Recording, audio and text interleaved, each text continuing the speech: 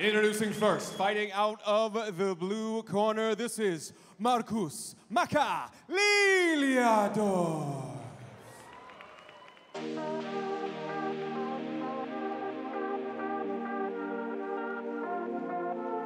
All right, thank you everybody for joining us and welcome here to Muay Thai For Life 6 Unite Against Cancer. As we said, inside the ring, Sebastian Martinez and Dave Benson calling the action here. And we now welcome in the 5-time Swedish Muay Thai champion, Marcus Maka Liljedorff.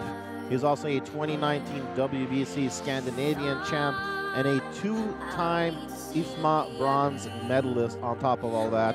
Oh, and by the way, the WKN Nordic champ too. So quite a few credentials here for the Southern Swede as he prepares to enter the Muay Thai For Life ring. And he's jumping in there on short notice, actually. He is replacing the Argentinian champion, Brian Ayavato, who was very excited about making his debut in Muay Thai For Life, but unfortunately had to pull out. But, you know, if one fighter's loss is another's opportunity, and that's exactly what Liljedorff got here. A big opportunity to open up the main card here at Muay Thai For Life 6 Unite Against Cancer. And it almost feels a bit strange that we haven't seen him inside this ring before. I mean, just on account of those credentials alone. And his opponent across the ring, fighting out of the red corner, this is Anton, Pain City Sjöqvist.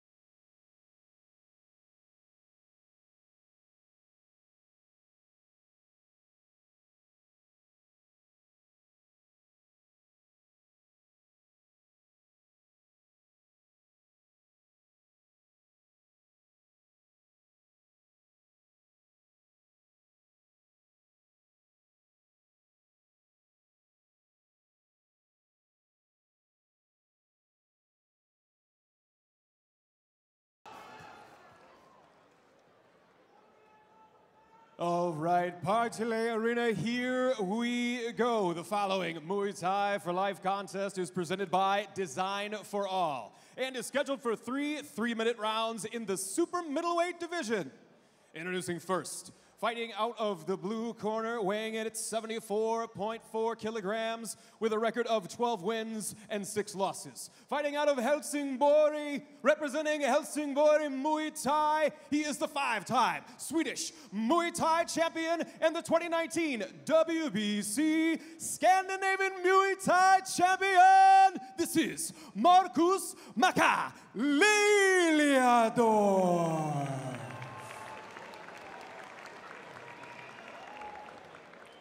And his opponent, fighting out of the red corner, weighing in at 74.5 kilograms with a record of 4 wins and 3 defeats. Fighting out of Stockholm, Sweden, representing Tullinge Muay Thai, he is the 2-time Swedish Muay Thai champion. This is Anton, Pain City Sjöqvist. Your referee in charge of the action, Eric Diener. All right, here we go. This should be a good one here. So take a look at the tail of the tape. As you can see there, Marcus Liljedorff, 9 years older. Anton Sjöqvist, slightly taller. And of course, the experience advantage resides with the veteran Liljedorff as well. And this is a very, very interesting matchup because in some ways, Marcus Liljedorff is somebody who Anton Sjöqvist has seen and sort of like, you know, seen in the limelight as he was coming up through the ranks. And he said leading into this fight, I know Marcus, he's a great guy and 5-time Swedish champion, but it's my time now. Pain City will deliver. Love that. Love that. I just recently saw Liljedorff fight over in the UK. Very impressed with his style. Very relaxed, calculated, precise with his shots. And of course we saw Pain City himself on the last show. This has a treat written all over it. And an interesting little factoid is that Liljedorff has none other than 2023 world champion Mustafa Abutaka in his corner. Mustafa Abutaka, the last fighter to defeat Anton Sjöqvist in Muay Thai for Life. So I'm sure a very, very welcome addition to Liljedorff's corner. And I see a lot of new ink on Pain City.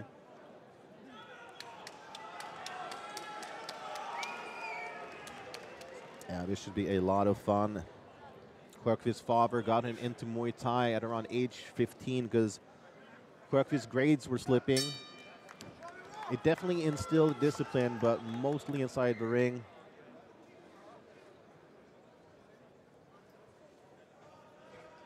Both fighters feeling out here. And Liljedorff, a great mixed martial artist, but also just a great artist in general. You should see some of his sketches and drawings are actually pretty fantastic. Like a sneaky little elbow then from Sjöqvist.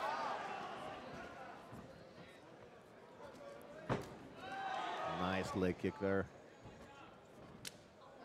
And responded to in turn by Maka.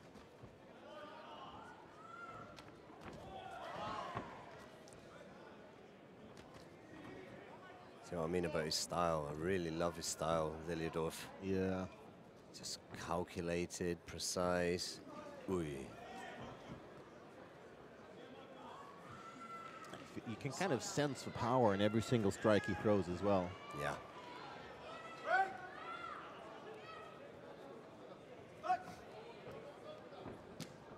Lovely left kick.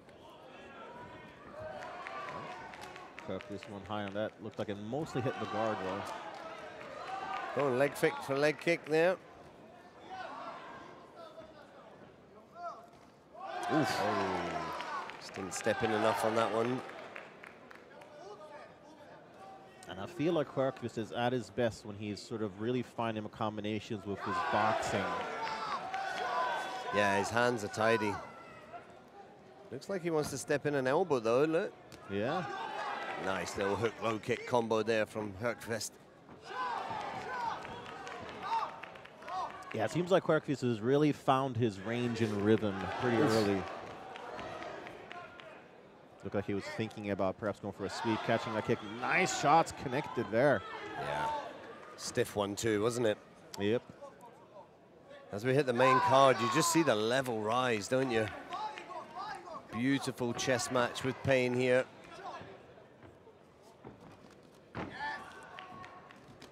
Oh. Oof. Right elbow from Pain City, narrowly missing the mark. Bit of blood coming from the nose of Liljedorff. And that was a fantastic, I think, three-punch combination that he landed.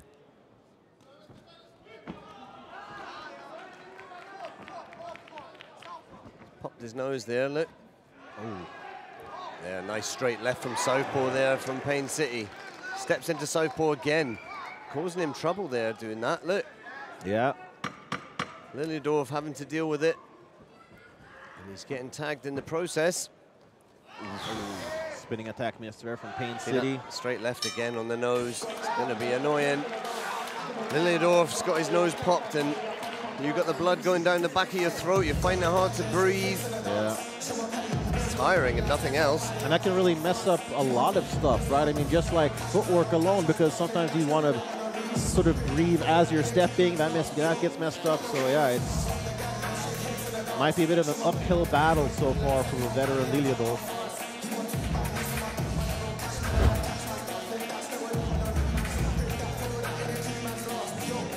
Love how solid his stance is, but because he's so solid with that high guard on one side, looking to do more of a long guard, Sjöqvist is reading it and stepping down a slight angle and popping the punches down the middle. He's doing it with great effect.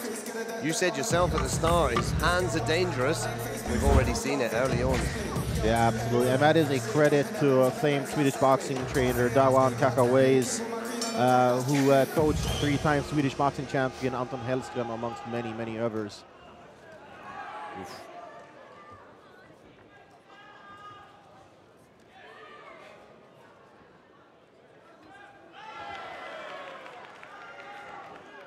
Nice knee round the back from Liljedorff.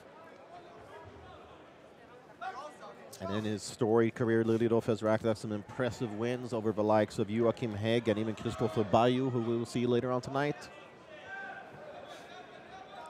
So, you know, he's been in there with so many of the best. Oh, it looked like both fighters connected there. Pain City going back into orthodox.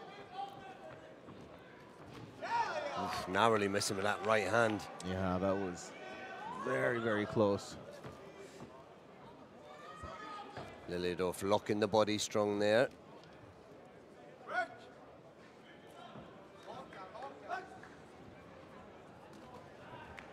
Nice knee. Liljedorff looking good right now in the second round, so thus far. Constant forward pressure, isn't it? Yeah. Big kick moving Pain City there. Eats one back though. Ooh. Nice.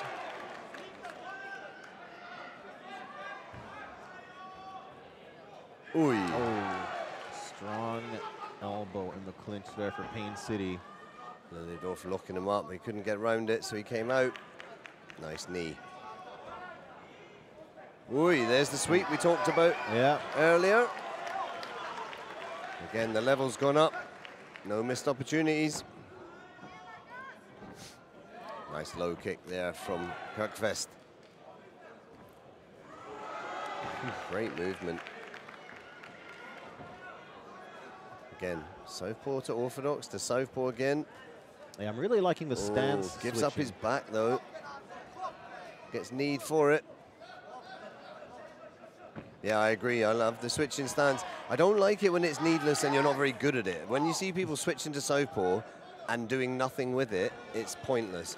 But Sjöqvist is actually switching to southpaw, banging that left, straight left down the middle and finding the mark, then switching back to orthodox. Oof. Ooh. Nice stepping elbow there from Naka.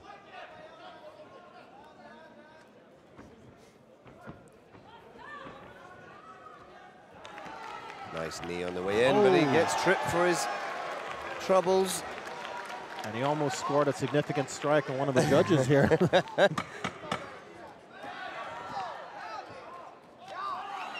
That 1-2 from Anton Sjöqvist, that's like, you know, watching Michelangelo paint the Sistine Chapel, but with boxing gloves. Yeah, it's beautiful. It's clean, isn't it? Finds the mark nicely. That's what I love seeing as well, is it doesn't have to be complicated. It just has to be good. Yeah, I mean, you can never have fundamentals that are too good, right? I mean, exactly. That truly is the foundation of any fighter. How good are your fundamentals? Everybody loves flashy techniques and spinning attacks and stuff like that. But what good are they if you're getting hit for simple 1-2 on your way in? Exactly that.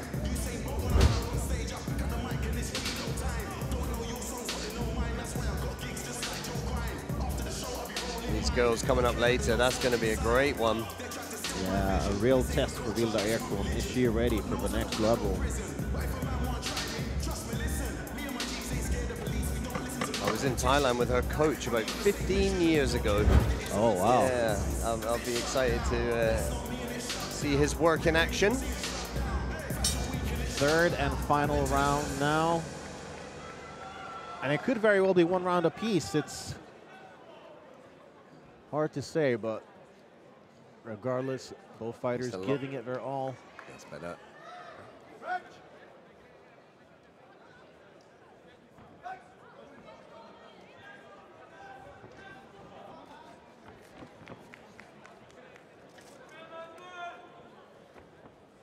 Blue locking his man down. Just missed with that elbow. Look at that. 1-2. Ooh. And it wasn't in his dominant win over Emil Friesland that Sjöqvist really showcased how good his boxing had gotten. And he's been keeping it up since then.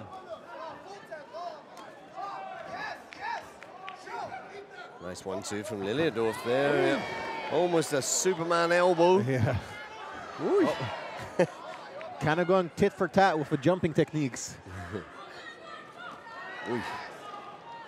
Liljedorff seemed to connect nicely there. Yeah.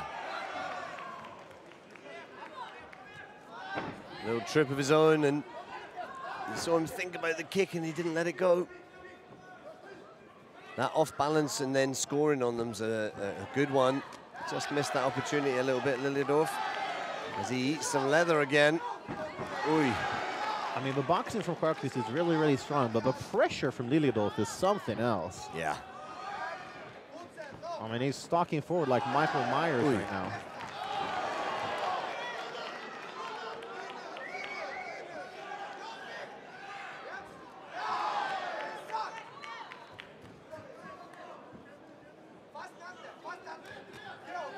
Goes to the body with the teep as well. I gotta say, Sjöqvist looks a bit more fatigued. That constant pressure is not going to be fun. A great combination from Sjöqvist there, just as we said it.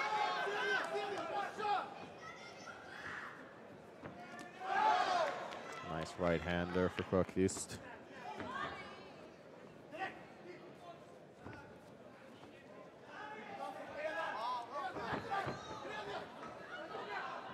Liljedorff's like the Terminator. He just walks at you the entire time. I agree, and you know, regardless of how this ends, I know that Liljedorff will be back. Yeah, great fighter to watch. I love his style. These two very evenly matched as well. It's nice to see. Yeah, so as far as replacement fights There go, you you couldn't get better than this. Very much. That was nice, that little turn and then kick to finish from Liljedorff. Wow, that was a great way to start things off here. What a fight.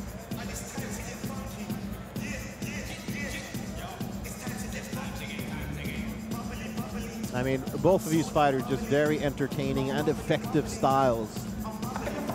And you can notice that veteran savvy with Liljedorff. And all the same, you can see that rising star potential with Sjöqvist. So that's what's lovely about these sort of matchups. Putting those two sort of styles together gives us all the treat. Yep. Scores are being collected here ringside. Let's see some of these replays. Oof. That one too. I mean, my goodness. There, that just sweeping the kick out the way and throwing that down the pipe. There it is again. Finding the mark, but Liljedorff walking through it. Lands a knee, but then walks onto an elbow. Very, very one tit for tat, wasn't it? 1 for 1. It's going to be interesting how the judges saw that. Yeah, I mean, I think we are quite blessed in that we don't have to officially score anything right now. Just sort of watch and enjoy and call it as we see it. But yeah, close fight. I could understand the case for both fighters, to be honest. Yeah, some lovely forward pressure there from Liljedorff. Some precisely landed techniques from Sjöqvist. Looks like we're almost ready to go to Chad Fishbourne for the official results.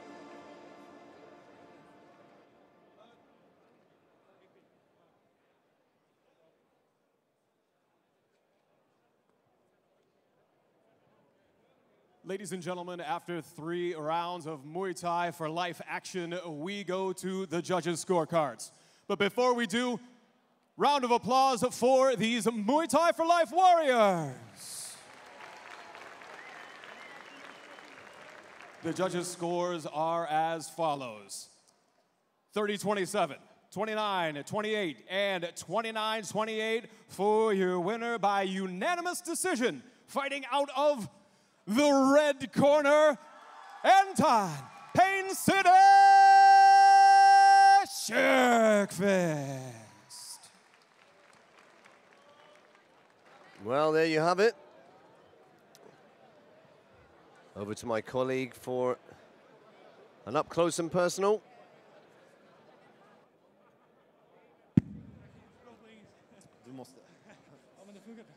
All right, Anton, it's almost Halloween, and that boxing of yours is scary good. What a performance, what a fight. How do you feel after 3 hard-fought rounds? Very fucking tired. It was a hard fight. He's a good pressing opponent, so I didn't really do what I needed to get that right in the fight. But we got the victory, worked on counters as best as I could with boxing, and it worked. Well, it definitely worked. And you just defeated a 5-time Swedish champion, and he wasn't even the original opponent for you. How big of a change-up was that for you? You were supposed to face Brian Aiavato. Now it was Marcus Liljedorff. How much did that affect your training? Not so much. The really biggest thing about them is Brian is shorter, Marcus is taller. So that was the only thing. Just worked against taller these last 2 weeks, but it worked. It worked well, but I mean, he can take a punch, right? You hit him with some fantastic strikes. He kept moving forward. What was going through your mind when you were just piecing him up and he doesn't seem to care? Like, fuck, is this Nate Diaz or what? Yeah, he was a hard zombie. I hit him with everything I got, but it didn't go down, so all respect to him. Respect to him and respect to you as well. You always deliver every time you step in here. Ladies and gentlemen, a big round of applause for your winner, Anton, Bay City, Sjöqvist.